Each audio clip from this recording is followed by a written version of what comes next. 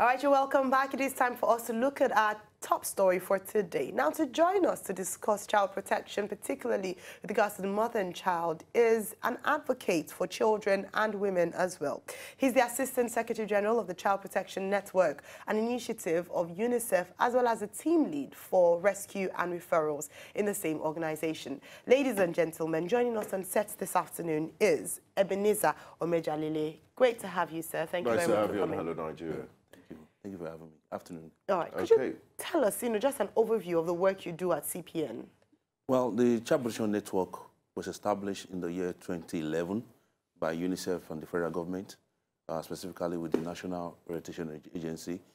And the Child Protection Network is a conglomerate of all the agencies. You're talking about from the immigration, the police, the NAPTIP. What is strength is where my strength ends, your strength commences. So it's about... There's a synergy with There's a synergy, yes, across the agencies, including the Lagos State Ministry of Youth and Social Development, under the commission of the outfit, and cut across all the local government.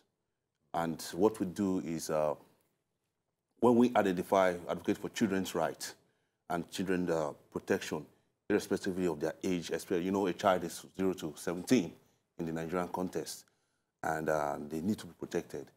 They deserve to be protected, to be clothed. They need to be clothed. They need to be also immunized. They have a right to choose the school they are enrolled in. They have a choice of things are not going well this way, or somebody is bullying me. You need to listen to them. There's a whole lot of issues coming across the Child Protection Network that we've been addressing all this while.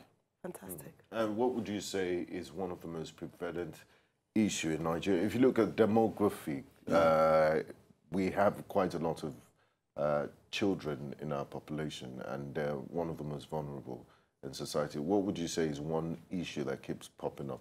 The issue that keeps coming up is cut across, but recently we are having abuse of children from the ages of from 1 to 3 years as prevalence now. What we have consistently for the past 1 month now, 3-4 years have been abused sexually, domestically. It's wholesome. And what Child Protection Network stands for is to prevent. Okay. Prevent and respond. All right, before we talk about how you do the work you do in terms of preventing and responding, you talk about domestic and sexual abuse. Now, people hear about sexual abuse and the whole world knows, at least, that is terrible. When we look at domestic abuse, we don't even understand the meaning of domestic abuse. So some people who are watching might actually be guilty of it but do not understand. So could you please break it down? What do you classify as domestic abuse? Indirectly, most of us are guilty about the issue of domestic violence. The domestic violence has to do with the physical violence we're talking about.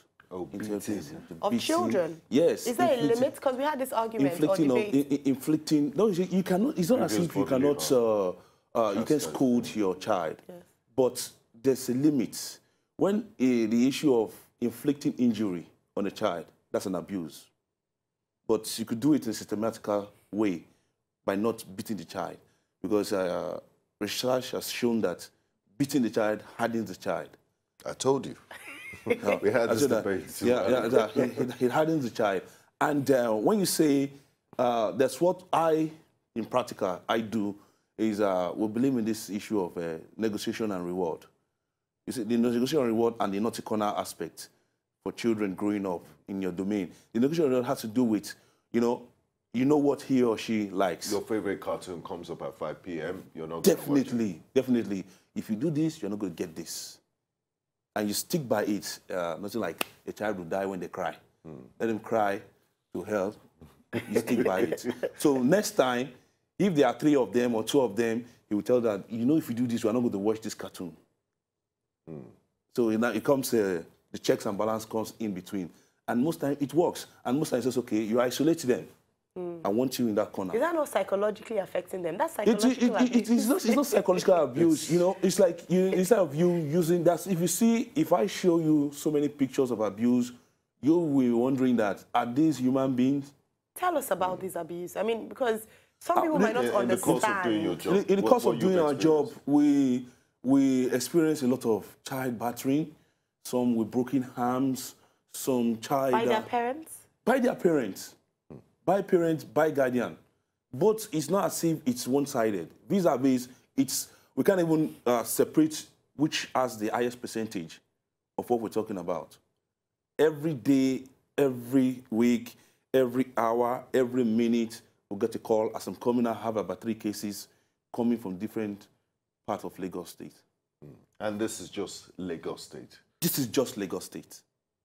So tell us some of the worst incidences you have had to experience, both with mother and child.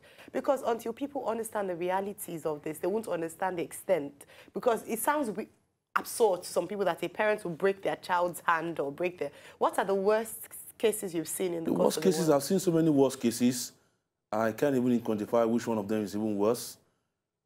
But recently, I'll speak about which one, the one that we had, the prevalence we had in Shomolu, local government, where a mother lacerated her son's body with a razor blade because he failed to carry out some domestic work in the house. Lacerated her own son's body. So how do you solve those kind of... How do you take it up? If a report like that comes up, what's the process? The process, if a report like that comes up and they call us that, we have an issue here. You know, recently UNICEF did something. We trained, we're looking at the Community Development Committee, the Community Development Association. You know, most of these issues occur in those areas, and they always want to use this, let's keep this in order for the child, and it will damage the child psychologically. An abused child will abuse the society. You and I are not But then when you take away the parent, the breadwinner, one of the support structure, how does this child fend? Does the government have social services to be able to take care of the welfare of this Definitely, I'll give kudos to Lagos State, as far as I'm concerned. Across Nigeria, I give kudos to Lagos State. Most times, when these issues occur, there's what they call a yellow card. That, especially not really a child in the school.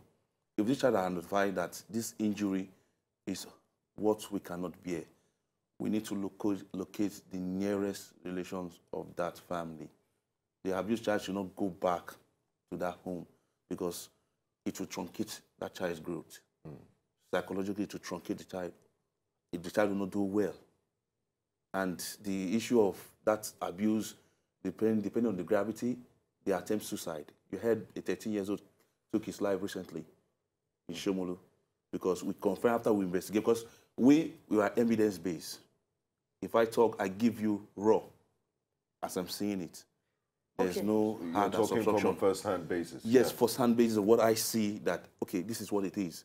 We call the social welfare. We work, that's what we call the family social service under the Ministry of Youth and Social Development. They are across in the local government, the chief welfare officer. We work, this is what we saw.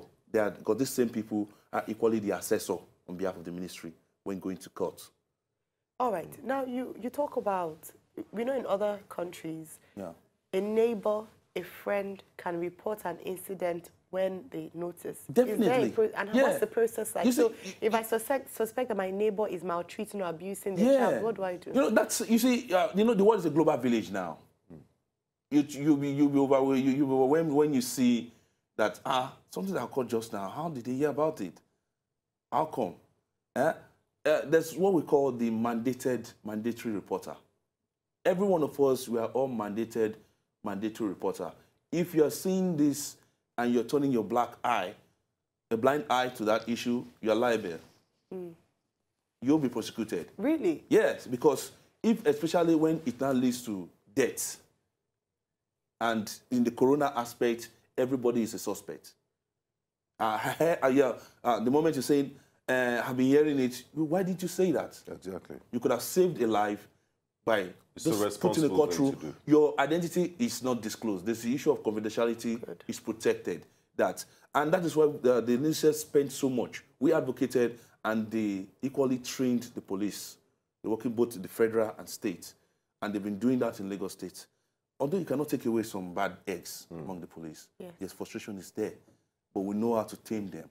Now that those in their authority and the helms of affairs are seen realistic. And it's not that when you see some policemen, you love to be a policeman. They're very diligent about their job. Very diligent, both male and female. All right. Now, before we go, there's one issue we need to clarify, because Nigeria is a signatory to different treaties, especially based on child labor and all of that. What is the government's position on child labor? Because it appears that it's only on paper that you shouldn't have children working. You go around houses, if we drive around Lagos now, there are construction sites, I will show you children doing work when they should be in school. You have beggars on the street, and it seems we're turning a blind eye to this. Is it now legal, or is it... It's still legal. It's still illegal. If you go by the Convention Right of the Child after the war, Second World War, which says, that's the first base, which says whatever you and I do should be in the best interest of the child. The same thing, Nigerian treaty, we had the Child Right Act in 2003, whereby all states across Nigeria are advised or encouraged to also domesticate it, which Lagos State was at the forefront to have the Child Rights law, which is the C. Because it's been ratified at the federal. Yes. Now it's whatever. You see, these crimes, they varies. The crimes in terms of law, in terms of protection, any state, any issue. So what's the problem? Is it that we don't have the will to enforce, or we have the will to enforce? Like in Lagos State that I know, the system is overstretched. You're dealing with children who are migrating. Everybody has the right to migrate. Children who are migrating from the country. We also have children who are migrating from outside the country. The whole of the system is on, and the homes are limited. So it's not just the government homes that has this. We also have private homes too, which duly certified by the Lagos State government. They go there for the necessary assessment, the quarterly, annual assessment to that. The issue of child labor should not come in. People say indirectly is assisting the family to know. No, you should be able to fend for those children. That is why you're bringing them to the fore to exist. All right, wonderful. Thank you so very much, sir, for coming to speak. And thank you for the work that you're doing. I'm sure that posterity will remember you and your team for this as well. Thank you. Now, if people wanted to follow you on social media, how can they follow you? You check me on Facebook, as Ebenezer Omejalile. Facebook, as well on Instagram, that's EB for life. All right. Okay. That's all. Wonderful. Thank you very much. It's been an absolute pleasure having you. Pleasure. All right. Ladies and gentlemen, we will be back again as we continue the show. Thank you. To enjoy more of these our Ogbonge videos when you just watch, press this button to subscribe on top of our YouTube page. You go love am.